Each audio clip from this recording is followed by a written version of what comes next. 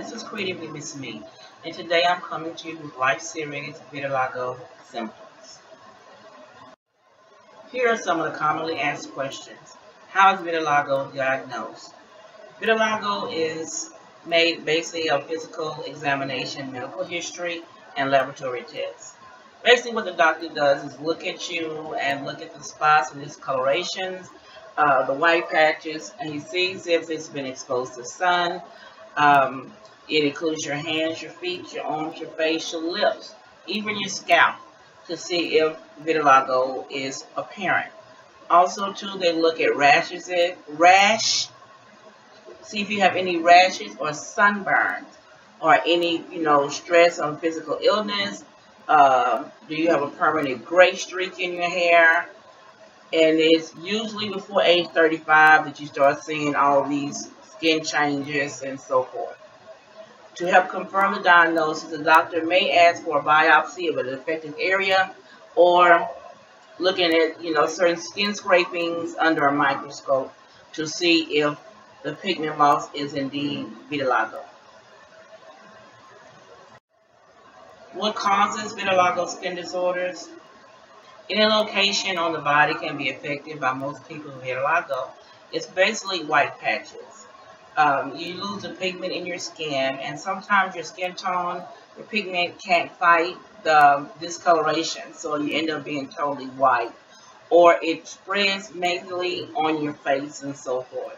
What causes the white spots on your skin? In the case of white spots, instead of making more melanoma, areas affected by some damage stop making the melanoma cases. Like basically what it's saying, that the spots that the sun touches, or maybe in my case, in a lot of spots that the sun doesn't touch, that those areas lose their pigment and they basically turn white.